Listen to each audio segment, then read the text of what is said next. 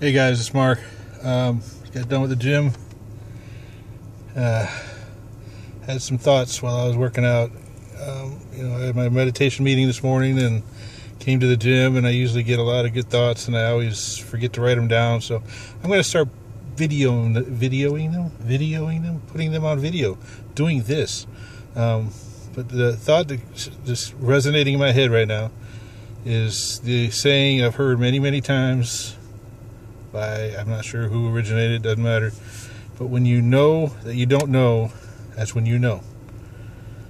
Okay, now if that doesn't make sense to you, that's okay. It didn't make sense to me for a long time. But when you start thinking you know everything, you think you know the answers, you've just shut yourself down from being teachable. You've just closed off the world from expanding your knowledge, your wisdom, your thoughts, because you already know it. I was like that for a long time. I'm not like those other people. I'm not like that person. So and so can succeed, but he's lucky, or I want what I want when I want it, but I'm not willing to work for it.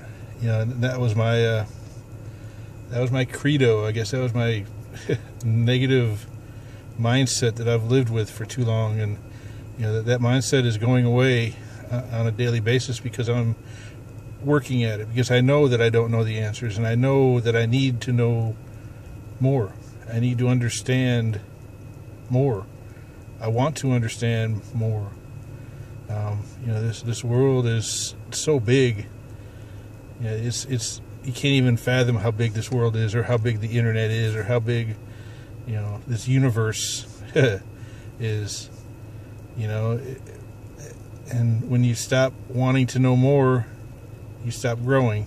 And if you're not growing, you're dying. And I was dying for a very, very, very long time.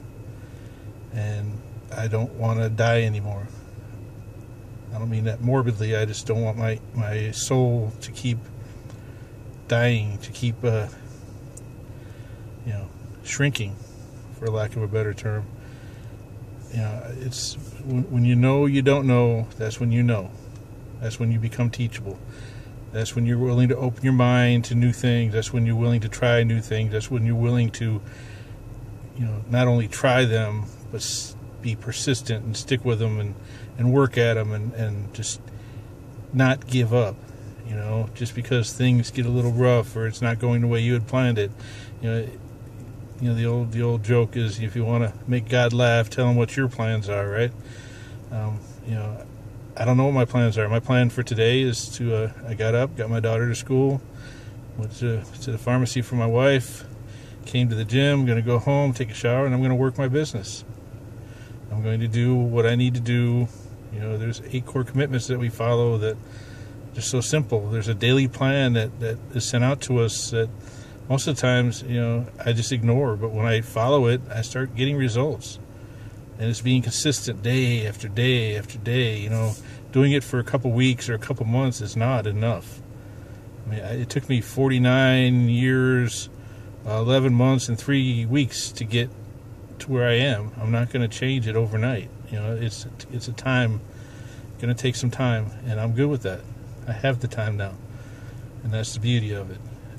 As long as I'm headed in the right direction, and there's going to be pitfalls, there's going to be fallbacks, there's going to be whatever you want to call them.